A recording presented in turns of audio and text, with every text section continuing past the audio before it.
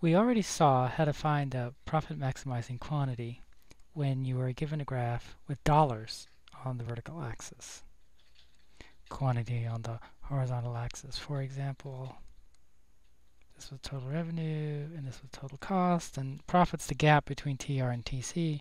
That's maximized approximately here. So Q star, the optimal or profit maximizing quantity, would be there. But we often don't work in the dollars versus quantity space. We often work in the space of dollars per bushel on the vertical axis versus quantity. And the big graph that I've drawn in the middle of the screen has dollars per bushel on the vertical axis.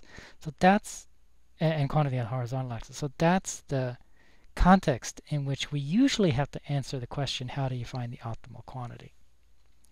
Well, we've now figured out two rules that are written on the right about how to find the optimal quantity. The rules are these. Over here, you tentatively set m pi star equal to 0, which means setting mr equals mc, and then you check the shutdown rule, which is comparing price to average variable cost. If price is bigger than average variable cost, you go for it, you produce, and otherwise you shut down. So what I've drawn are the curves consistent with short run type 2. By curves, I mean marginal cost, average total cost, and average variable cost, the black lines in the middle graph. So I could do short run type 1, but here I'm going to do short run type 2. The purple lines are different levels of price that I want to talk about. At any one time, there's only one price. So I'm going to start with the lowest price. I'll call it P sub A. And I want to ask the question, if that's the price, what is Q star? What is the profit maximizing quantity that this firm is going to produce? Now, because it's a competitive firm, price, average revenue, and marginal revenue are all going to be the same. So I have all the information now I need. You ignore all the other purple lines. Just look at the one labeled PA, which is average revenue A and marginal revenue A. Apply the rules on the right. Set MR equals MC. MR, you see, is MRA. So it's this line. MC is this line. They don't cross. You can't set MR equals MC. What do you do? Well, let's go ahead and check the shutdown rule anyway. To check the shutdown rule, we compare price to average variable cost. So let's do that. Price is here. Average variable cost is here.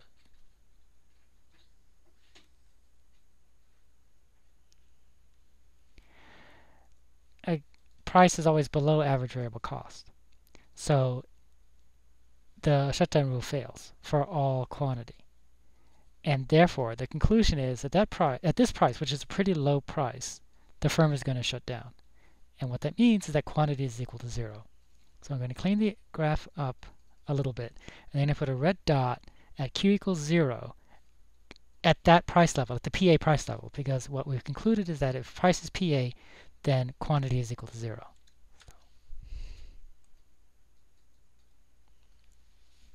All right, so that's what happens at a price of PA. What about at a different price?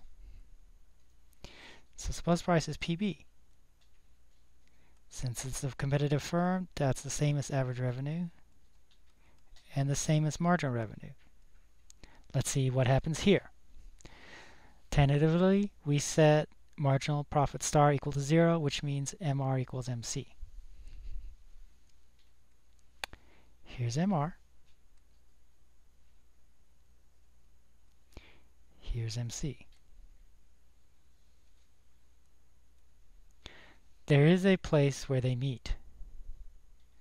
And so that's going to be the candidate point. I'll erase the highlighters now and draw a circle around this candidate.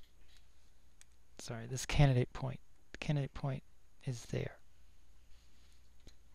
So at the candidate point,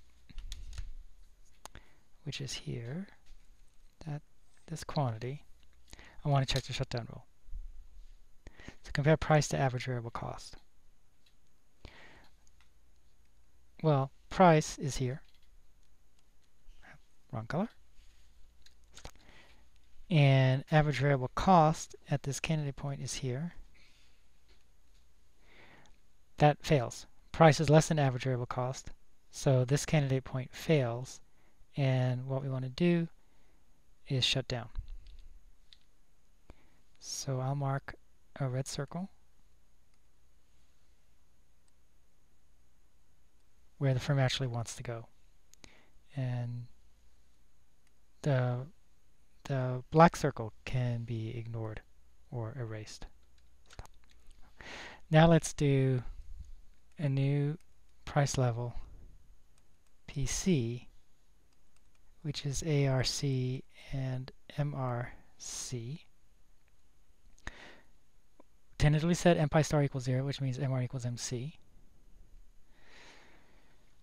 So MR equals MC where? Let's see. Here's MR. Here's MC.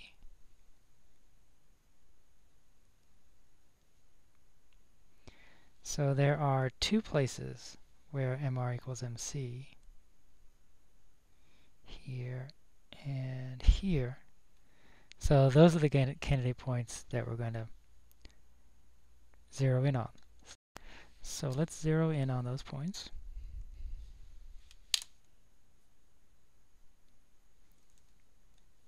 They satisfy MR equals MC.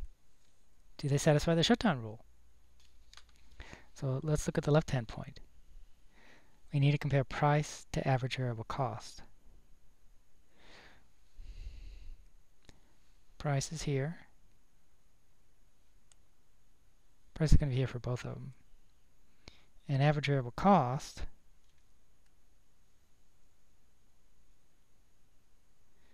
is that curve. So you can see that the first point, this point here, fails the test because price is less than average variable cost. And the second point, which is here, also fails the test because price is less than average variable cost. So both of these candidate points fail the test, and the answer is you don't go to either one of them, you shut down. In other words, Q equals 0. So let me clean up the graph a bit. And for this price level, we again get Q equals 0. This is getting a little bit boring. Let's go to price level PD. And now I'm not going to bother writing equals ARD equals MCD because whenever you have a competitive firm, price, average revenue, and margin revenue is the same. So from now on, I'm just going to keep that in my head. All right, so set MR equals MC. Well, MR is equal to price. So here's the MR curve. Here's the MC curve. And you see that MR equals MC in two places. Here and here. So those are going to be our candidate points. At the candidate points,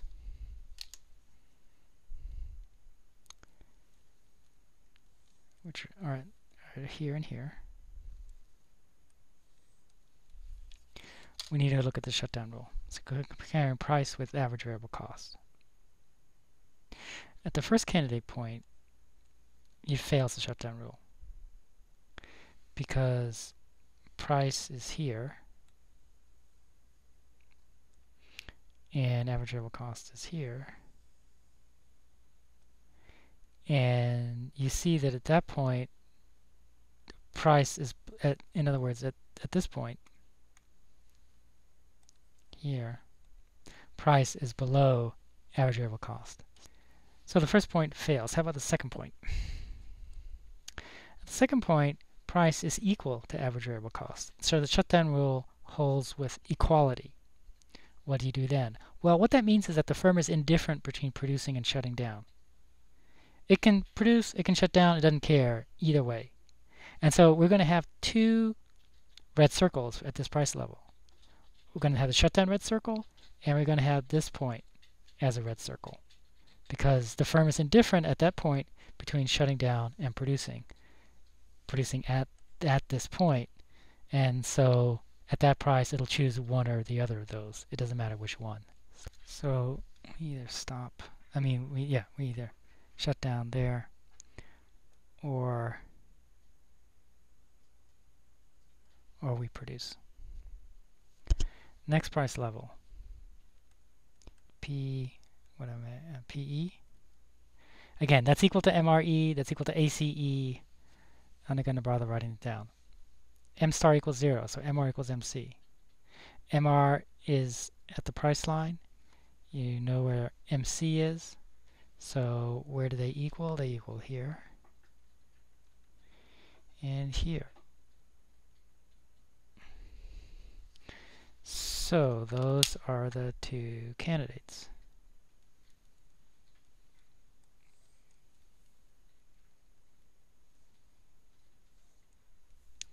Let's look at the left-hand candidate. Does it pass the shutdown rule? Where's price? Where's average variable cost? Right. The average variable cost curve is this one.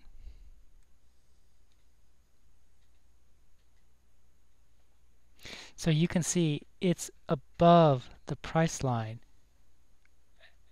of this left-hand candidate. So this left-hand candidate fails the shutdown rule because average variable cost is bigger than price. In other words, price is below average variable cost. So that's a failure. That's not going to work. The second point, price is above average variable cost. See, the price is PE. I've drawn the black circle. That's above AVC. So that passes the shutdown rule. So this point is okay. And so that point is going to get a red dot. The other point is just going to get erased.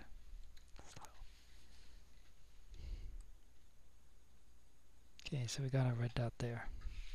Next price level, PF. All right, again, that's equal to ARF and it's equal to MRF. Check MR equals MC. MR is here. MC is here. So there's only one intersection. That intersection is here.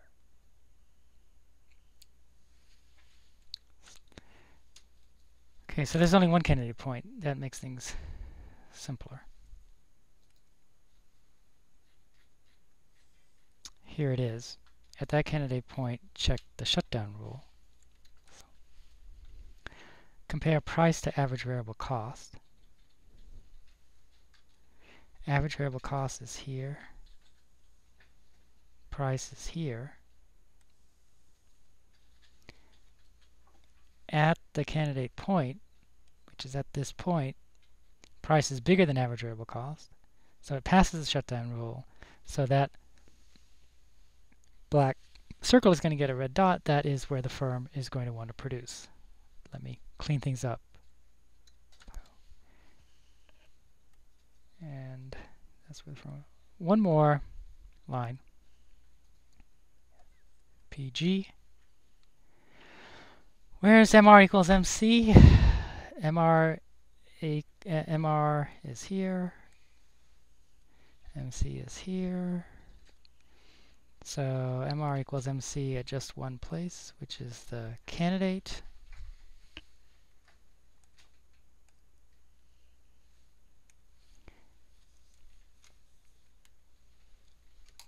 Drawing the candidate in.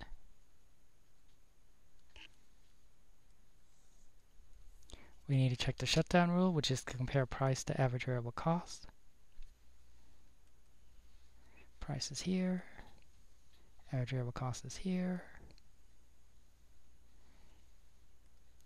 At this point, which is the only one we care about, price is bigger than average variable cost. It passes the shutdown rule. That is where we're going to want to produce, and so that will get a red dot.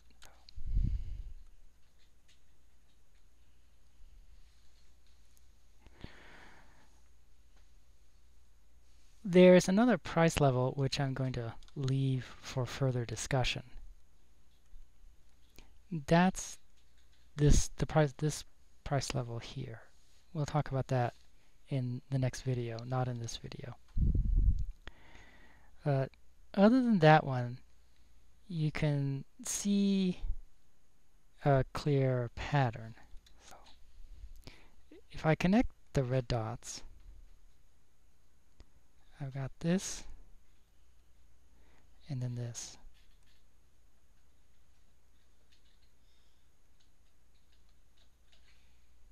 And this relationship actually has a name.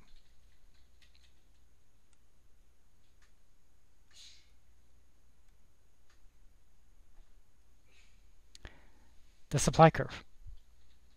This is finally a supply curve.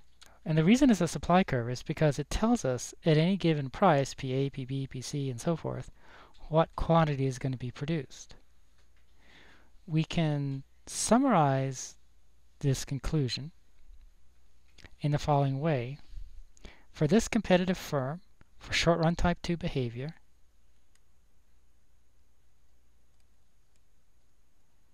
so it's competition, short-run, type 2. But it turns out the conclusion is going to hold in general.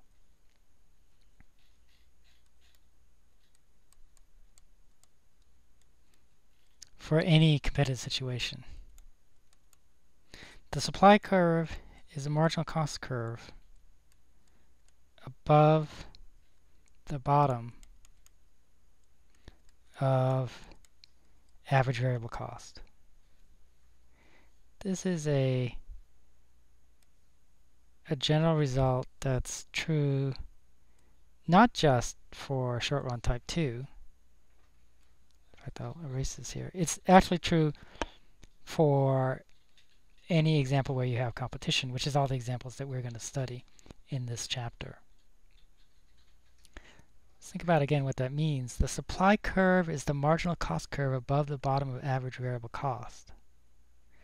Because if you look at where the marginal cost curve is on the graph and where the AVC curve is. See, the AVC curve is U-shaped, and so it has a bottom. And above that bottom, the supply curve is following the marginal cost curve. Below that bottom, the supply curve is equal to 0. So this really is the general result. The supply curve is the marginal cost curve above the bottom of average variable cost.